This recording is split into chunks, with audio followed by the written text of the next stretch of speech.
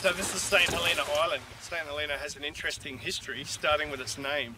In 1827, 3 years after Moreton Bay was first set up as a convict settlement, over in Dunwich, they set up a stores depot, and they were having some trouble with a local Aboriginal fella.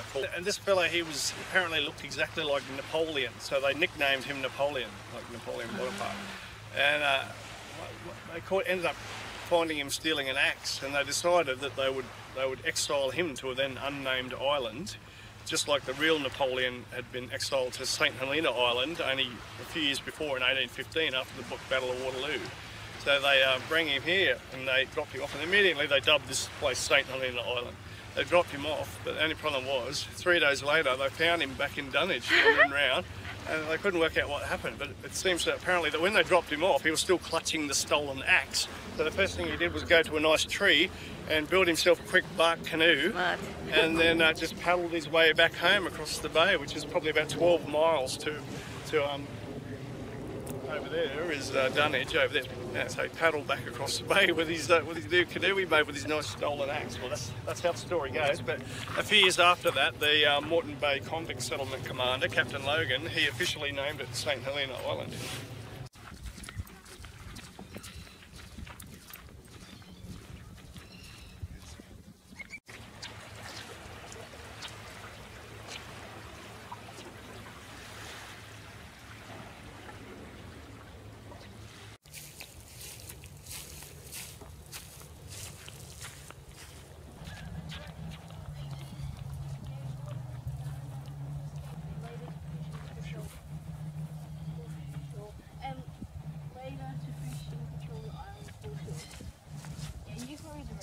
In 1875 and 1880, the causeway was constructed to make ferrying simpler.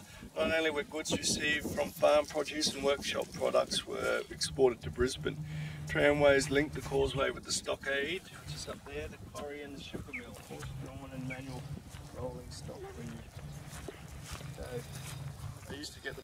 Okay, so what St Helena Island is most famous for is being the colony of Brisbane's prison between 1867 and 1932. It was said to be the best of its kind prison in the world, or the worst, depending on perspective, I guess. Because it was basically self-sufficient. It was a farm. They grew sugarcane in the early days, but then they stopped growing that because they thought the prisoners would be able to hide in it. So they grew other crops, and they ended up with cows and everything here. The prison was referred to as the Hellhole of the Pacific because it was so bad. You know, they had little cells that were so small that you could only just fit a hammock in them. And trying to sleep in them, I mean, the mozzies from the mangrove swamps around here and the midgies and everything would have been absolutely maddening. They weren't allowed to talk at the prison except for an hour after meal times. Apparently it was a horrible, horrible jail to be at. Some of the punishments included shot drill, the cat o' nine tails, being locked up in little cells they made, they dug holes in the ground made of concrete, and they would put them down in there and just cover it up for up to a month in total pitch black darkness. Drive them insane. It's just horrible. Lots and lots of people died here. There's 2 cemeteries actually. There's the prisoners' one where the graves are just marked with numbers, and then there was dozens of people tried to escape, but the record here was actually better than Alcatraz. There was only 1 or possibly 2 escape attempts that got away. There was one, a South Sea Islander guy that made it all the way to New Zealand, and then he was eventually caught about 2 years later. But they used to feed the sharks all around the island. Used to feed them offal scraps so that prisoners couldn't swim away. A lot's tried, but disappeared, probably eaten by sharks or whatever. Prison ruins up there. Unfortunately, we're not allowed to go up there because it's a cultural site, so it's protected. And if they let anybody go up there, they're just going to graffiti it and steal bits and pieces or whatever. That's just human nature. But luckily, we can cheat because we've got a flying camera. And there's no law that says you can't fly above a national park, not in Australia anyway. 0 meters down, 0 meters distance, 0 kilometers per hour, 97% battery.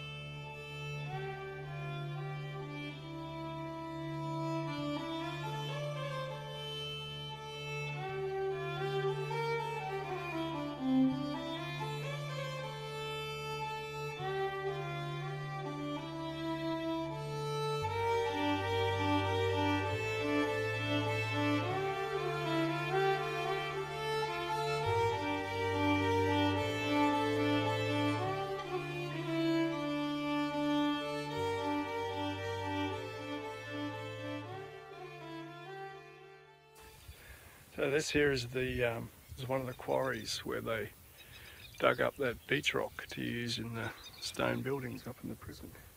Apparently it was kind of unique, this beach rock, in that it was soft to dig up, but when exposed to air it went hard quite rapidly. So it was easy to shape with picks and shovels or whatever into blocks, building blocks, and then it would harden off. It seems to have stood the test of time up there because there's quite a bit of it left standing.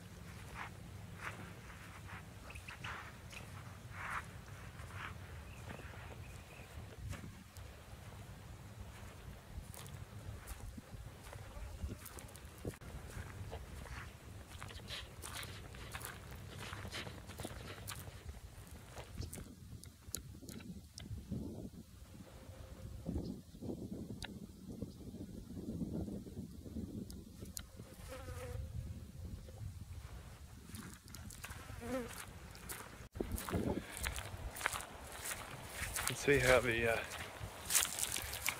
the sea is slowly reclaiming this side of the island. That's the lime kiln that used to be way back. The sea used to be quite far back that way, but it's slowly come in. They're trying to protect it with that little rock wall there.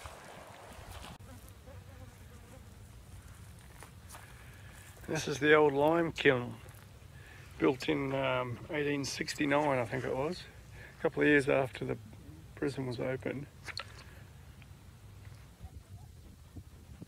St Helena Island sits on top of a coral shelf, old coral.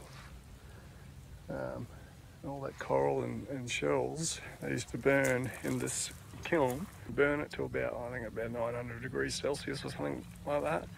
And all the ash would disappear out the top, and what was left was lime, which is what they made the concrete out of too, in between all these bricks, in between all these rocks that have built the structures here. I mean, most of the buildings up there were made of wood and they're not there anymore, but the ones still standing were made from this beach rock, and the cement was made with lime that they got from here.